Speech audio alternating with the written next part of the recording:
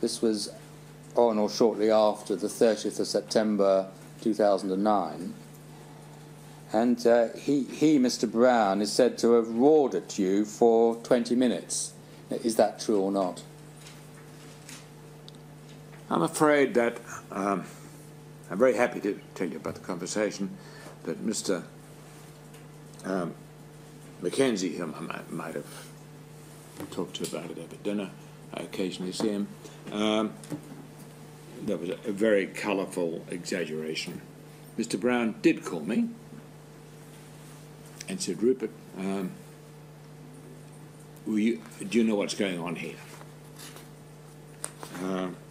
And I said, what do you mean? He said, well, the Sun and what it's doing and how it came out. So, and I said, I'm not aware of the... I was not warned of the exact timing. I'm not aware of what they're saying. I'm a long, long way away.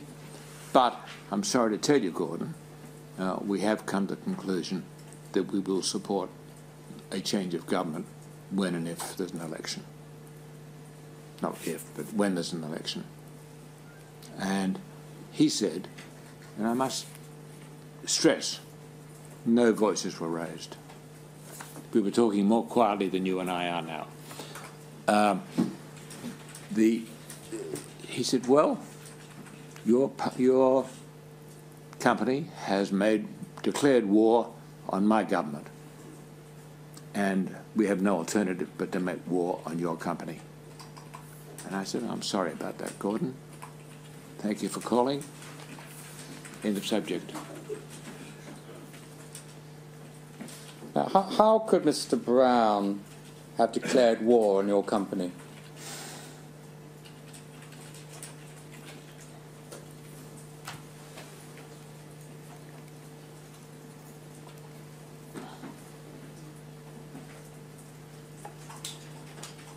I don't know. I don't think he was in a very balanced state of mind.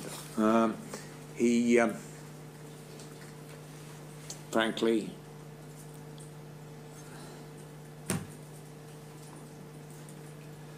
he could have, I don't know, set up more commissions. God knows there's plenty of quongos and commissions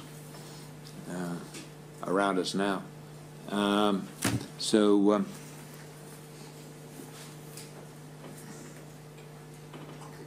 That was it. He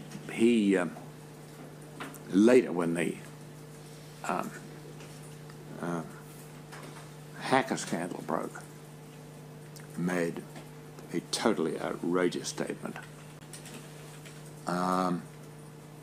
which he had to know was wrong.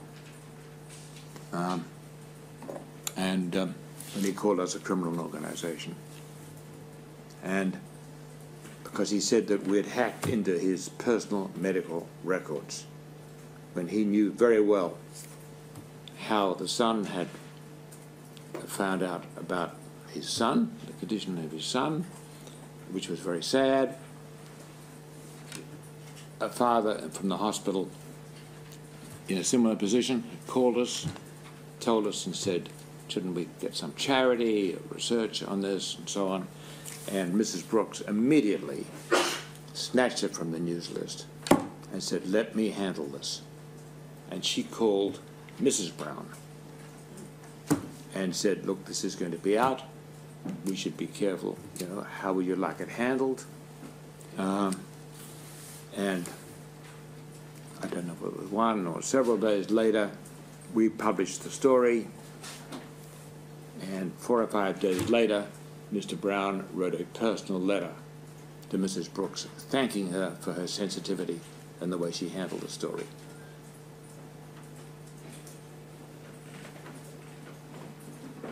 I believe that letter is in the hands of the police.